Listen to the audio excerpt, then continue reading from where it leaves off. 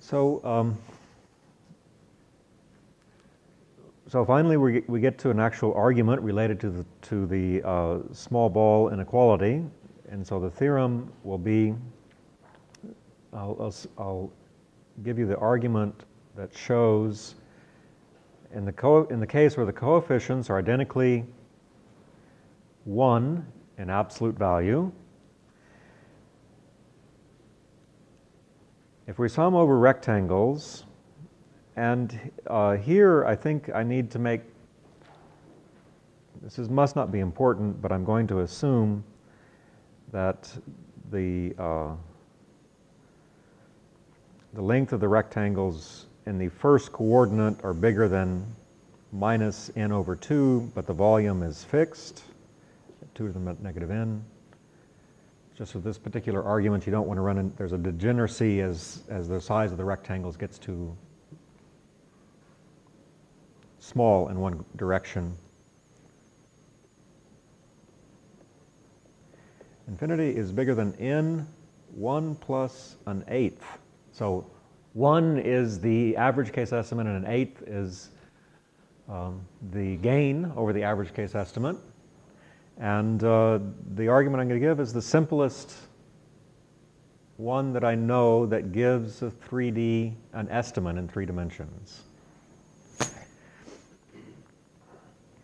We need, I should recall a couple of sort of elementary facts, sort of known in different languages. One is a Paley-Zygmund inequality. So Z, I will use probabilistic reasoning. So in particular, conditional expectations will be important. So Z is random variable with mean 0. And let's say that the Z to the 4th is less than constant Z squared. So then there exists a C prime such that the probability of Z being bigger than C prime Z2 is bigger than C prime.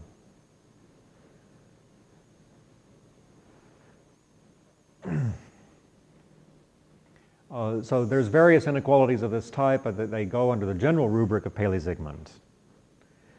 So if you have control, if the 4th moment is controlled by the 2nd moment, the probability that Z exceeds a standard deviation bound exceeds a constant. I also need another sort of basic lemma like this.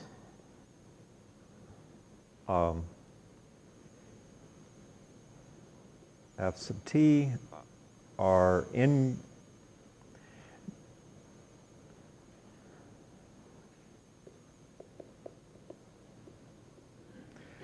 the point of this lemma is to get a substitute for the elementary fact that the probability of the intersection of independent events is the product of the probabilities. So we need some sort of conditional form of such statement. So the conditional form will be relative to this increasing sequence of sigma fields. A sub t is event in Ft, and the basic assumption is that the expectation of the indicator of At given Ft minus 1 exceeds gamma. So if the ATs were all independent events, this would be be obvious. So then the probability of the intersection of the indicator of the ATs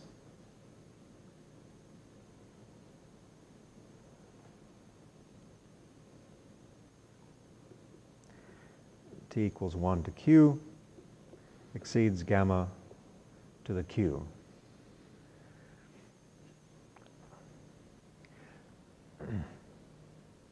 Of course, you know this if the events are independent, which is the special case that occurs in the two-dimensional small ball inequality.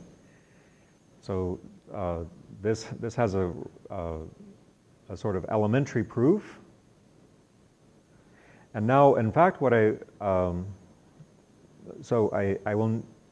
what we in fact need is a weaker assumption.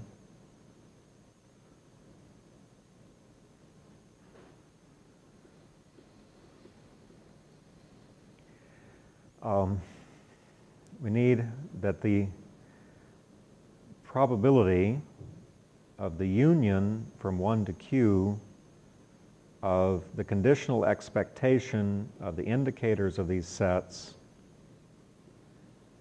t minus 1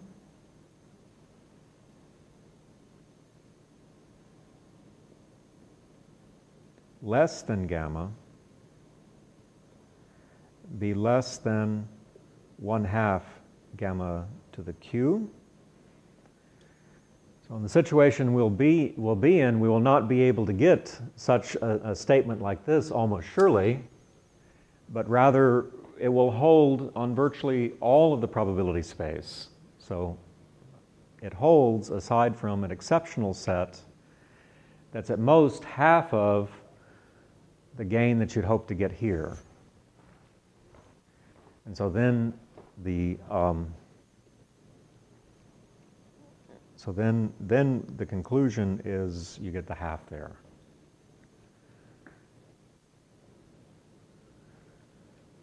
Okay, so the second conclusion takes a little thought to work out. The first conclusion is just completely elementary. You take the conditional can take conditional expectation once backwards induction finishes.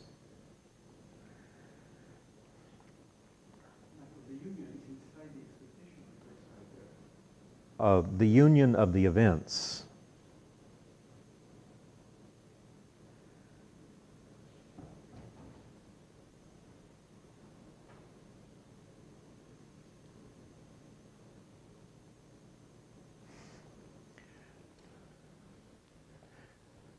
Right, so you take the union of the events that the conditional expectation is too small. If the total union is rather small, less than this 1/2 gamma to the q, then you still get the conclusion. And this follows, you have to define auxiliary events. It's not a hard argument.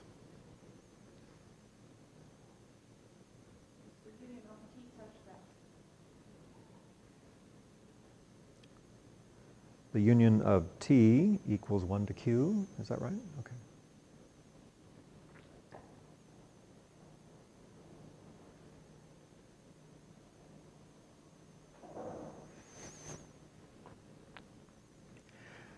Okay, so this is an extra difficulty which is sort of forced on you in the higher dimensional setting. Okay, so now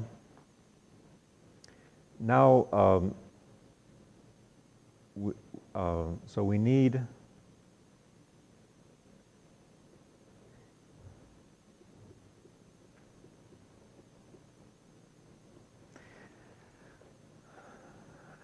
blocks. So I need some definitions. So we're going to divide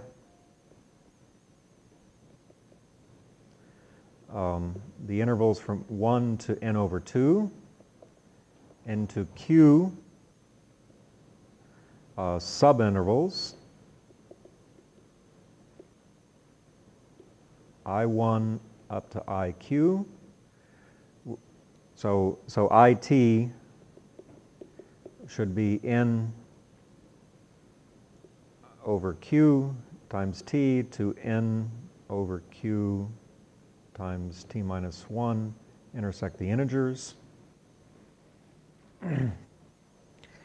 We will ultimately take q to be of order n to the 1/4, but I'll keep the notation q so that it will be clear where the dependence on n comes in.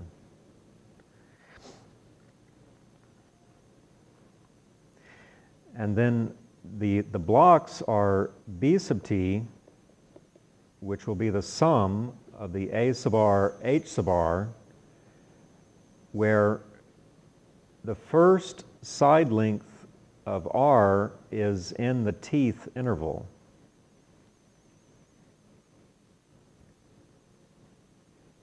Okay, so now and now what are the, what will the sigma, we need basic,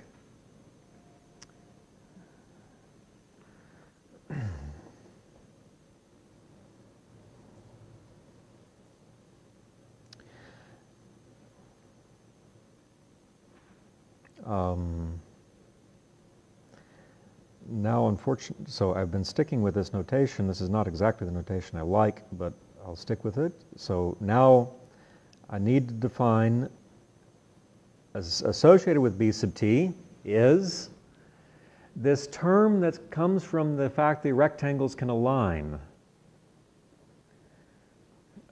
So it's a sum of rectangles R not equal to S. So R1 equals length of S1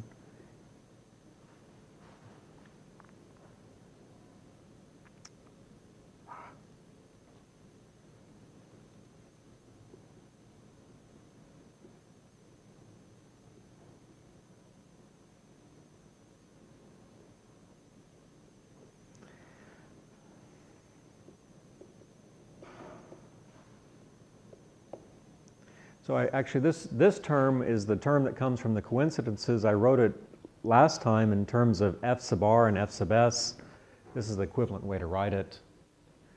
So rectangles R and S, which are distinct, so that the size of the rectangles in the first coordinate agree and falls in the teeth interval.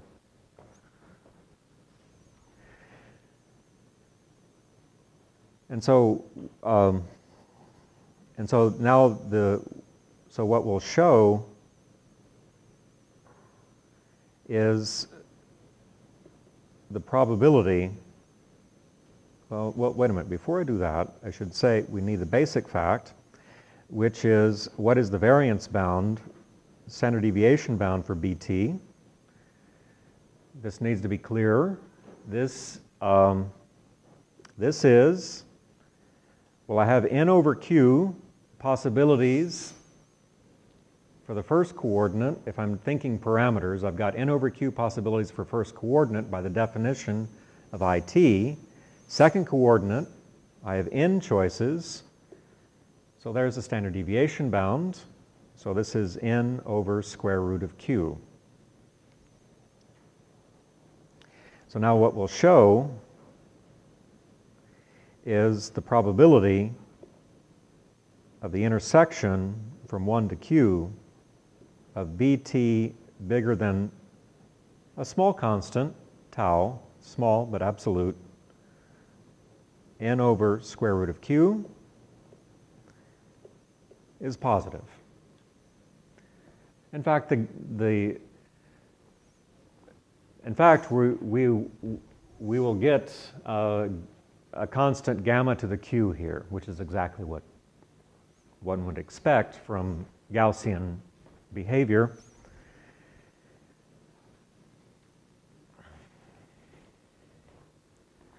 So again, the rationale is that the probability of this event is typically a constant, at least a half. So under independence, the probability of this event will be bigger than 2 to the negative q, and in fact we can prove a bound of that type. But the fact that we take the blocks, we don't take n blocks, but only this much smaller number q of order n to the 1/4 is used in an essential way.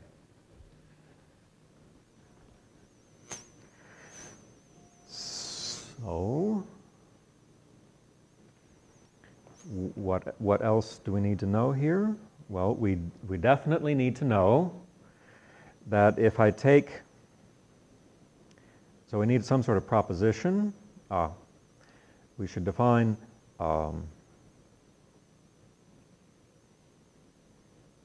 F sub t equals a sigma field in the first coordinate of dyadic intervals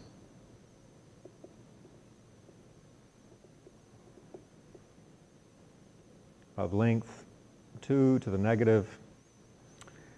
Well, I want bt to be ft measurable. So I should take n t plus 1 over q.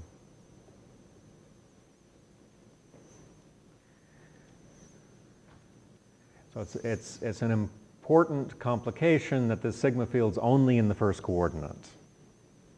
And we still have to deal with these as random variables in 3 coordinates, and which complication will enter the proof. And then there's a proposition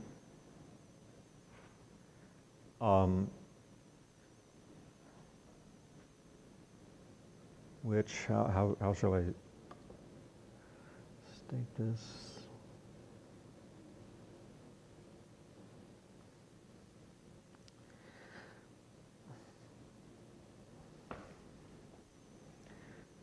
Proposition will state that if I condition on ft, that I know what I'm getting. So if I take now I should really revert back to my f sub r's. F sub r is the sum in r such that rj is 2 to the minus rj. A sub r, h sub r. And let's say that r1 is in the tth coordinate,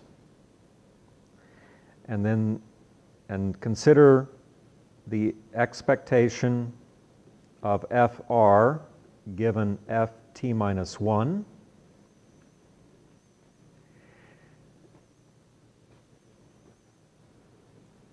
So the meaning here is you take a dyadic interval here and you sort of renormalize the probability space so that you only see that dyadic interval in the first coordinate, keep the other two the same. Then we should notice that this has the distribution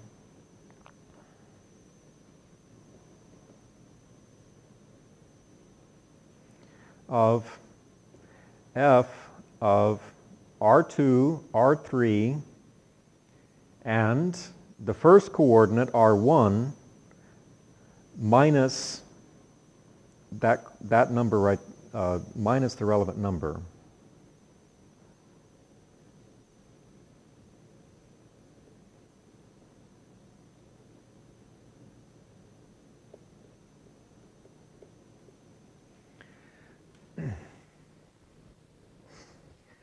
The fact that you condition on this interval has the effect of reducing the first coordinate by a fixed amount and leaving the other two coordinates unchanged. In particular, if we condition on one of the sigma fields, we're not changing the underlying random variables in any substantive way. All of our standard deviation bounds, et cetera, all of our moment inequalities and so on will all apply. Okay. So an elementary proposition, but it seems to be that one needs to restate it. And so now we're still collecting standard facts of the construction, and if S of bt squared, this would be the square function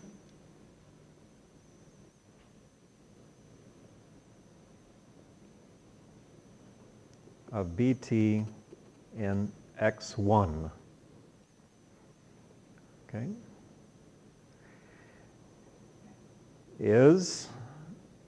And this was an important calculation that motivated the analysis of this when rectangles align.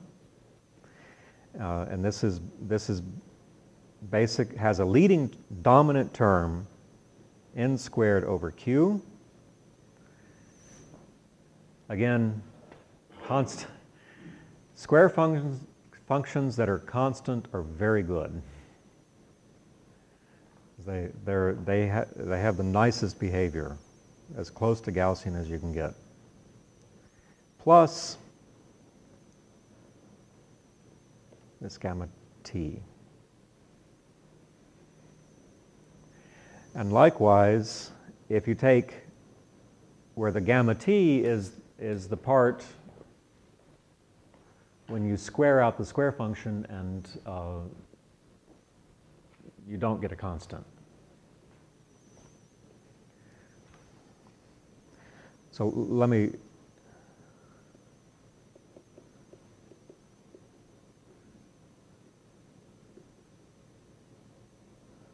t.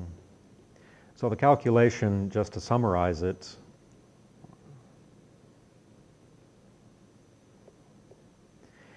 the calculation is the square function of bt in x1 coordinate is explicitly you sum a in the tth interval where of all r's such that the first coordinate is this specific value in the tth interval squared. Squaring this out, you get an fr times an fs. When they agree, that's the constant term. When they disagree, that's the term for which we have the better estimate. So that generically, the non-constant term in the square function is smaller.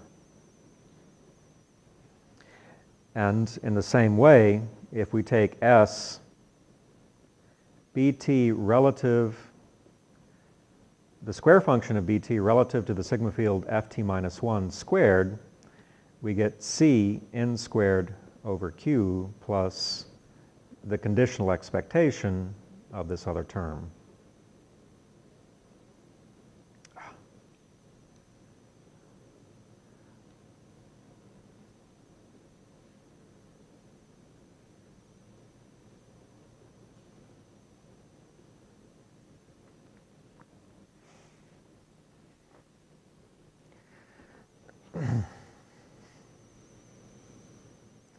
Now here is a theorem. Here's the theorem that we need.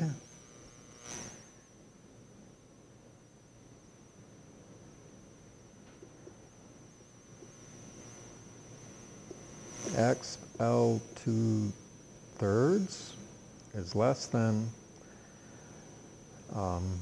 n over square root of q, n squared over q. So the argument that I gave yesterday approved this estimate. Well, it didn't give 2/3, but a related exponent, and it was in the case where q is n, and so we got the end of the 3/2. And so again, so that same argument, if you work through it, will give this estimate, an estimate of this type. And the rationale is as follows. You have one free parameter here, and it has n over q possible values.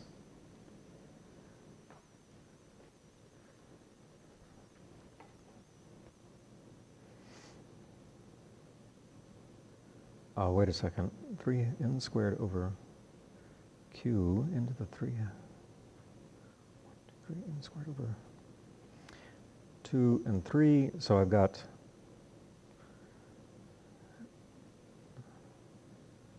n squared, so I get 3/2 n squared over the square root of q, 3/2, 3.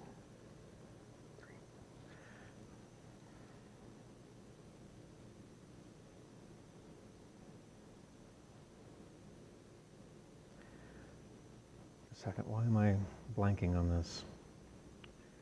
I can always blame the food.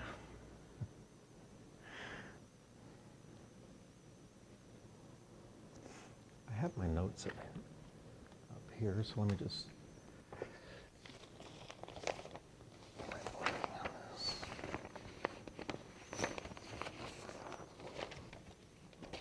Also blame the fact.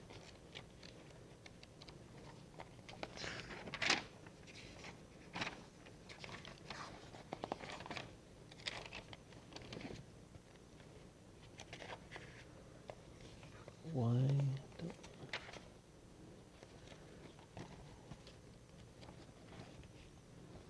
squared.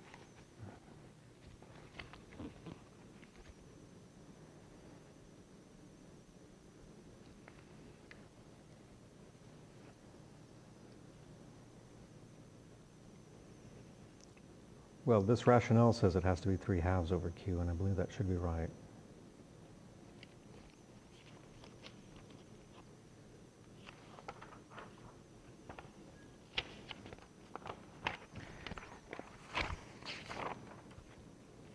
And then the notes that I made this morning, I left in my hotel room, and then I can't find.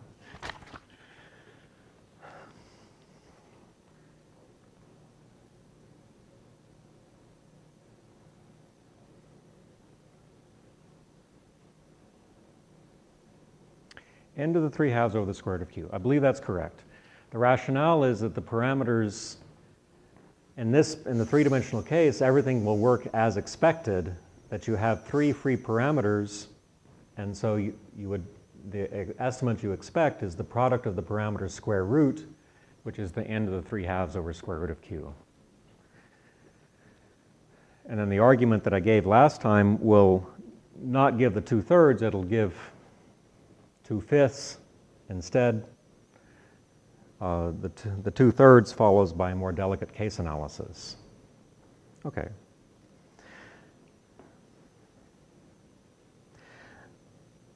So that's, and I think the last thing that we need to just make sure that we remember is the Littlewood-Paley inequalities, which say, remember that I'm going to appeal to the Paley-Zygman, which says that I need to deal with I'm working with a random variable that has mean 0, and the second moment and the fourth moment are comparable. So we just need to remember that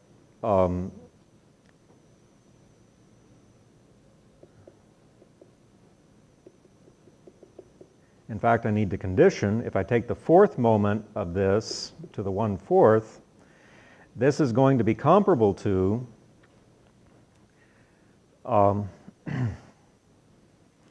well, it's going to be comparable to the Littlewood-Paley, the expectation of S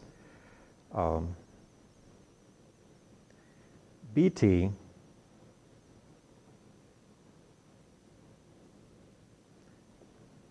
given ft minus 1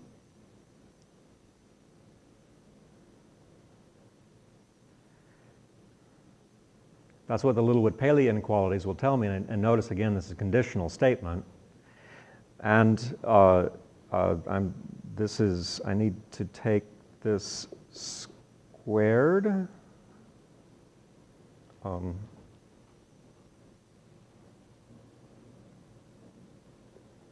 So the correct statement is this: squared ft minus 1 to the 1/2.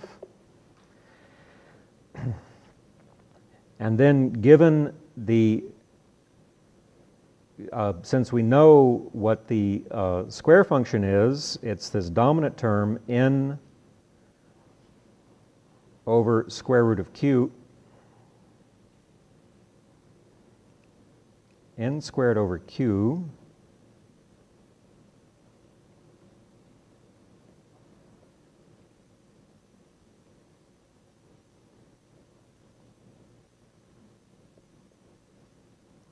plus this expectation of gamma t given ft minus 1 squared to the 1/2.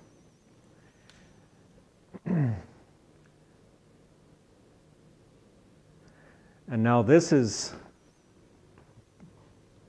typically much smaller, n to the 3/2 over square root of q.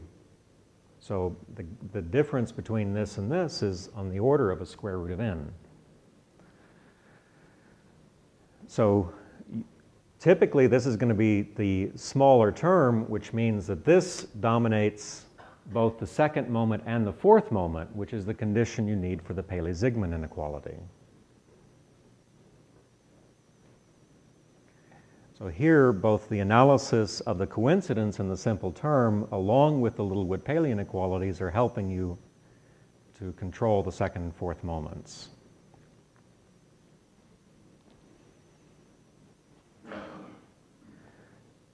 So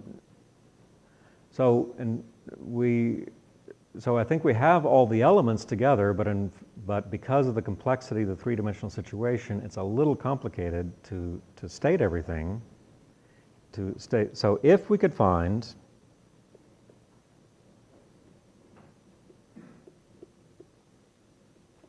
x2, x3, so that for all t,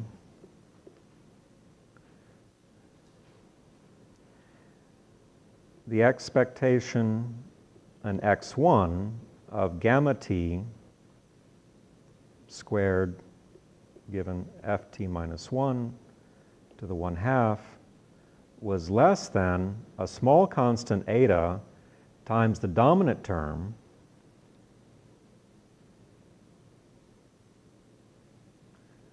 we would be done. Because then we would be in a position to apply our simple lemma about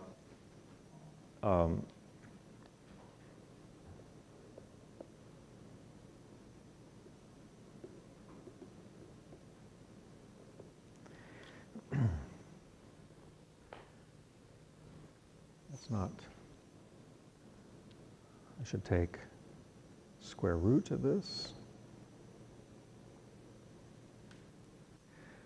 So if the conditional second moment of these things for fixed x2 and x3 uniformly satisfied this in the x1 coordinate, namely being much smaller than the standard deviation term, then you're in a position to apply Paley-Sigmund to say the second and fourth moments in the x1 coordinate of b sub t are comparable.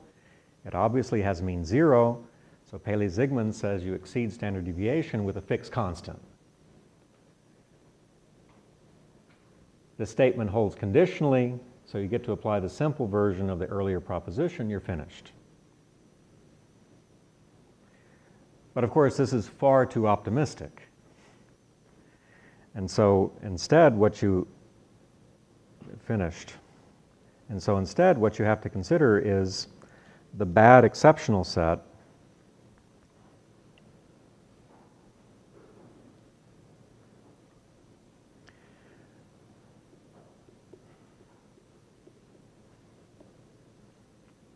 So this is a bad set, an exceptional set. It's a function, it lives in the x2, x3 coordinates.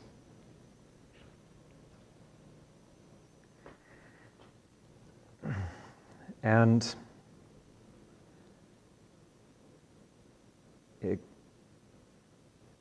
to test whether or not x2 and x3 are in the set, you have to take a probability in the x1 coordinate of a union bound where that previous conditional statement doesn't hold. Expectation over conditional expectation of this gamma t squared given ft minus 1 to the 1/2 is bigger than an eta n over square root of q.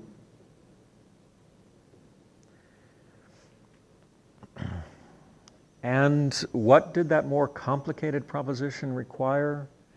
It required that such probability, so whoops.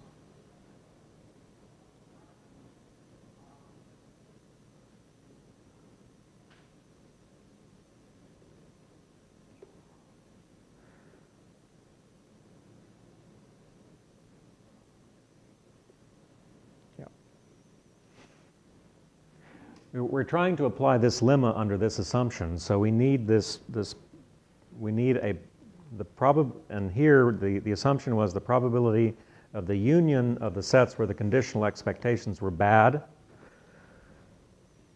exceeded no more than half of the bound that you ultimately wanted. So at the very end,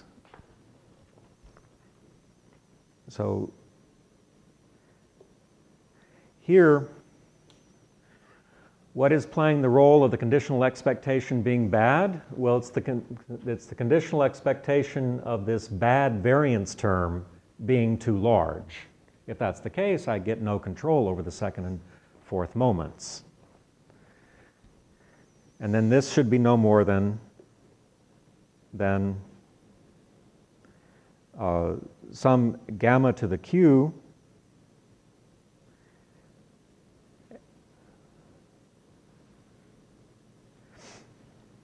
So then if the probability of E, and this is an x2, x3, is less than 1, we're done. Because you choose x2 and x3 not in this set, and then you can run the conditional expectation argument to prove the inequality.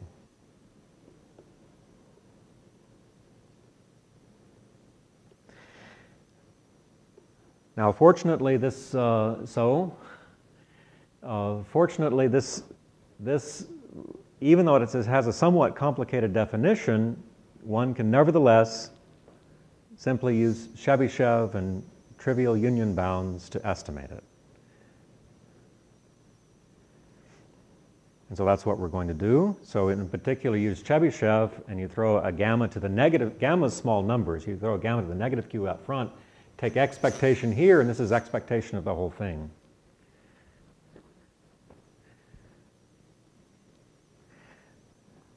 And so the probability of, this is probability in x2, x3 of E is less than a gamma to the negative q.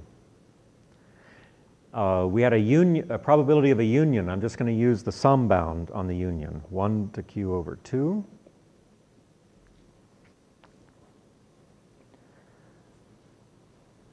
Of the probability of this conditional expectation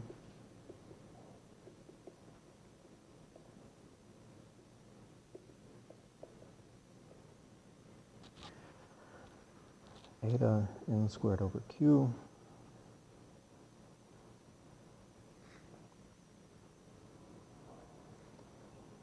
which is less than q gamma to the negative q. And now for this last probability, we have exponential moments for that term. Now I stated the exponential moments for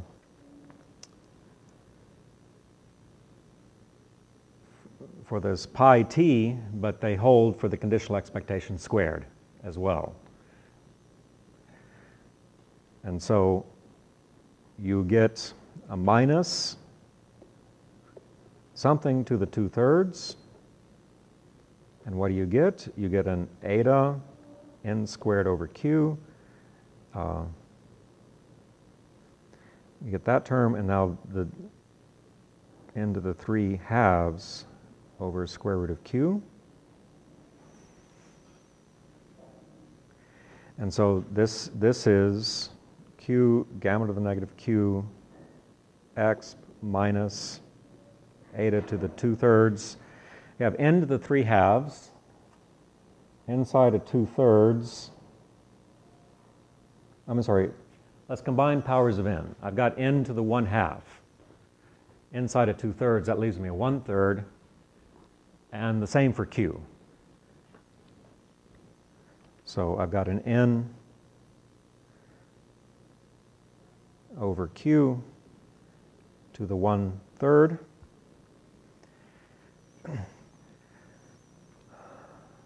So now it just remains to figure out how big I can take q, and it's clear that I should choose q so that it's about the same order as n over q to the 1/3.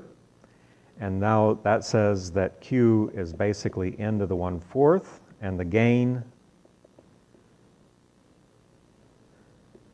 over average case is square root of Q n to the 1/8. This argument is both the simplest and the best that I'm aware of. So I want to give us, as a last speaker,